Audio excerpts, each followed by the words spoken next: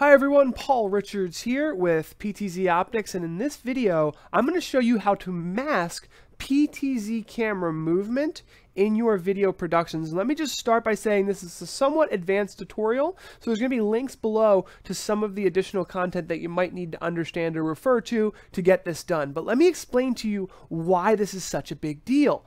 With pan tilt zoom cameras, you can have one zoomed into, let's say, your talent, your main talent, and you can have another one zoomed into a zoomed out shot, maybe of, the full band, for example, and you can fade in between these two camera presets. Okay, so you can have camera 1, camera 2, camera 3, and as you're switching between these, you can have hundreds of different camera angles throughout your video production.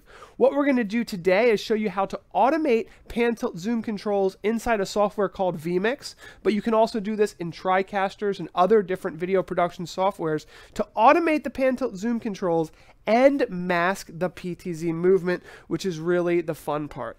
So first of all, I want to thank Scott Whitney of Podworks for showing me how to do automated camera presets, and I also want to thank Roby for asking us this on our Facebook user group, which is a great place to ask questions and learn more about how pan tilt zoom cameras work. So without further ado, let's dig into the presentation. So I'm going to go over some basic things really quickly just to get everyone filled in. What is an IP address? What is a camera preset?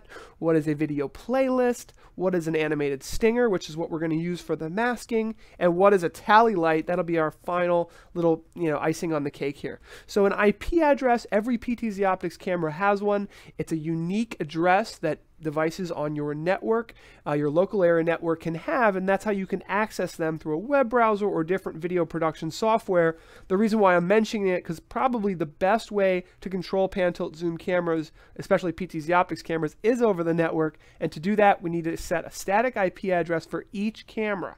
Okay, so unique addresses for each one so we can control them separately. What is a camera preset? So a camera preset is a preset position. If you have your camera on a tripod, you can set camera preset 1 to be a zoomed in shot of the guitarist. Camera preset 2 is a zoomed in shot of the drummer. Camera preset 3 is a wide shot. So you can have these pre-programmed positions that we can recall and move to, and what I'm going to show you in this course is how to actually mask the movement in between those, which is really going to be great. This is an extra, something really cool I'm going to show you today is how to set up a video playlist. And a video playlist is essentially a list of inputs, and they could be videos, they could be static cameras, and they can be pan tilt zoom cameras. We can take a single pan tilt zoom camera and create multiple pan tilt zoom presets as individual inputs, and you're going to see this in the tutorial today, and we can actually automatically have the cameras go from position A to position B to position C, and by switching cameras through that process and using an animated stinger, which I'll show you in a moment, we can mask all of the pan tilt zoom to make it look like just two pan tilt zoom cameras, or even one pan tilt zoom camera and a static camera looks like hundreds of different camera shots. And it's one of the most affordable ways to boost your production value and make it look like you've got all of these great camera shots with a single easy to use solution, and we're going to show you all of that today. Now, what is a stinger? An animated stinger is essentially, it's an animated transition that transitions from one input to the next. And what we're going to do is we're going to use a blank stinger to transition from camera PTZ1 to camera PTZ2.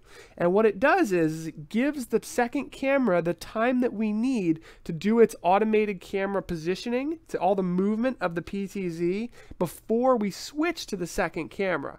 So it's a very easy way to basically just mask out that first, 30 frames or 60 frames, which would be like a second or 2 seconds, depending on the frames per second you're using on your camera, to just mask that part of it so that either the entire movement of the pan tilt zoom has been masked and before the camera switches to the next shot, or maybe you just want to show a little bit of the pan tilt zoom at the end. And we'll also show you how to change the camera speeds so that the camera speed might be nice and slow, and you don't want to show the beginning. Maybe you just want to show the very end where it eases into the position that it's moving into. So we're going to show you all of that today, and we're going to use custom stingers, which are essentially image sequences that are overlaid over the two different camera angles as you're transitioning from one to the next, and we'll show you how all that works. What is a tally light? This is the icing on the cake here, the last thing we're going to show you. If you are doing this in a studio like I am, and we'll show an example of a studio, tally lights are little lights that will light up to let you know which camera is live at any given time. So when we put these cameras on an automated loop or a playlist, we might not know which camera at any given time is live. It allows your talent, especially if you're like me and I am running the broadcasting software, the live streaming software, and I'm talking on camera. So it's nice for me to know which camera is live at any given time, and we'll share some tips with how to set up tally lights as well in this video. So it's a simple 5-step process. One, we're going to choose our camera presets. So if we've got 2 cameras and we're live streaming a concert, camera 1 might get the close-ups of the individual band members. Camera 3 might get the crowd, it might get the full band, it might be a behind the scenes camera with a drummer, and we set up all the presets that we want. Then we choose the speeds at which we want the cameras to move, and that's a very interesting thing that we can do.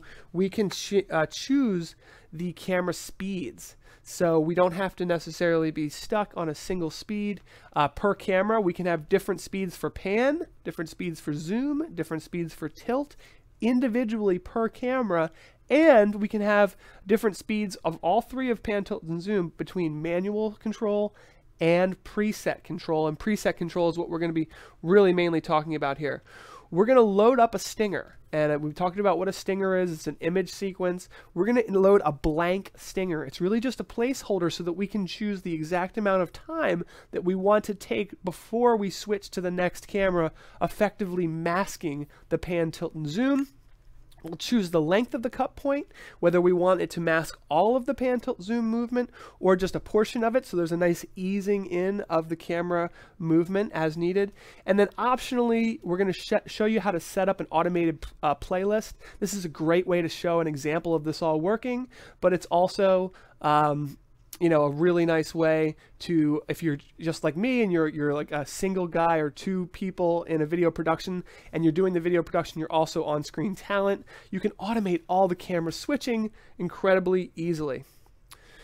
So the first thing we're going to do in vMix, if you've never done this before, is we're going to create camera PTZ positions. So we're going to log into the cameras using the IP address of the camera. Okay, and that's done in the PTZ tab, and we're going to create different presets, and they actually create different inputs. And we've got a whole video tutorial on this, so I'm going to breeze over this part, but if you need to go to our video on setting all this up, presets and automated camera control in vMix, go ahead and take a look at the links below, and that will do more for you there. The next part is the choosing the camera speeds. So let's say we've set up all our presets and now we want to set up our speeds. Well, here's an example here of the this is the iOS app where you can set pan, tilt, and zoom speeds. This is from on an iPhone. You can also do it on an iPad. The PTZOptics cameras will have this in their firmware soon. It's coming soon, but it's available in the SDK, and therefore it was able to be put into our iOS app. So this is allowing us to do, you can see manual speeds and the speed between presets, which is what we're really going to use here. And you can see we're connecting over the IP address and naming the camera. So the iOS app is great for 4 cameras, and then we're going to be adding it to the firmware if we have even more cameras. So we've set the individual speeds, and the speed of the camera at which it pan, tilts, and zooms is going to affect how long we need to mask the amount of time it takes for it to get to position A to position B. So this gives you a really great way to fine-tune everything. Now, the blank stinger. This came to me in a dream. I was just thinking about how could we make this work, and I realized the blank stinger will allow us to have that buffer time in between 2 transitions to mask the pan, tilt, and zoom. So it's a free download below. We're going to allow you to, I've already got it all set up for you. It's got an image sequence there that you can load into vMix, and I believe it works the same in the TriCaster and any software that can do pan, tilt, and zoom of our cameras and has support for stingers. This will work.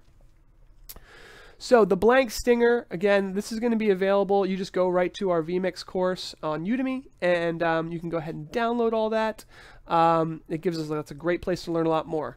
So the stinger itself, and we'll do a live demo of this as soon as it's all explained. The stinger itself is basically the image sequence. There's a duration. Okay, so I have 123 frames in the existing image sequence that I'm going to let you download for free. So that's, roughly 4 seconds. That's plenty of time to get from input A to input B and let the pan, tilt, and zoom. Unless you're doing something really, really slow, then we need to make you a custom image sequence, which I can definitely help you with. So the stinger cut point is what we want to focus on. If we want to mask all of the pan, tilt, zoom movement at the default settings of the PTZOptics cameras, we're looking at probably 55 to 75 frames, which is like 2 seconds to 3 seconds, right, of time where it takes to get from preset A to preset B, and that is where we want to set the cut point. Now, if we want to show a little bit of the movement, which some people like to show just the end bit of movement, we can set a stinger cut point of 25 to 45 frames, and that will normally show just the ending, the easing in, and that will depend on the speed at which you set the pan, tilt, and zoom. Now, the optional part that I'm going to show you in this next example, let's go back one here, is the optional automated camera playlist. And this is a really great way to set up your video production. If you've got 3 or 4 or 5 different presets that you want to be just showing, you can put them on a playlist. The cameras will automatically be panning and tilting and zooming between the presets. You can choose the length at which you want the presets to stay on that area before moving to the next. And this is where we can put the custom stinger in there so that the pan, tilt, zoom movements are either masked completely or just shown the very ending so you can ease in. So this is what everyone's been asking for. So let's go ahead and show a demo. So here you can see I've got the playlist running. And you can see that automatically through this playlist, it will issue a command to pan, tilt, and zoom. And then as soon as the zoom is over, it will cut to the next side. Now, some of these are not PTZ inputs, so they just do a simple fade. But this one here, for example, this next one, it will pan, tilt, and zoom. Then it will cut and transition to the next spot. So let's wait for that to happen. Pan, tilts, and zoom. Then cuts. So that's what that stinger is doing. It's allowing us to kind of mask the pan, tilt, zoom movement and then cut to the next area. Now you could also do a long fade, for example, in between presets. There's a lot of different things you can do, but this is really allowing us to, basically from the audience perspective, they have no idea that we don't have all of these different camera inputs, and it really boosts the quality. Now, the last one was on a fade, so let's go ahead and click that. You can see it's on a fade here. So we'll go over to stinger 1, and the stinger section, the length at which the stinger will mask the before it switches, is all actually handled in the overlay section. So you can see this one was using the stinger 1, and you can actually have 2 stingers in vMix. So if you want to have 2 separate lengths, you can do that as well. So you can see here's stinger 1, and there's that cut point. Maybe we want to take that down just a little bit. You can also change the alpha, and that's something that I really won't have time to get into today, but we could actually do some really interesting effects with transparency in these stingers. So that's pretty much everything, guys. I hope that this has been super informative for you, and that is all we have. I know it was a long video, so don't forget to like this video, share it with anyone in your team that might need it, and subscribe to our YouTube channel for tons of great tips. We have an entire course on vMix on Udemy where this will be available with all the free downloads and everything, because we think it's a great software and it works perfectly with the pan, tilt, zoom cameras that we offer. So hopefully that was a helpful tutorial for masking pan, tilt, zoom movement with video production software, and also really getting that fine-tuning control of camera speeds and how quickly, and it's all automated, so it's super fun and great. Thanks for watching. Don't forget to subscribe, and take care, everybody.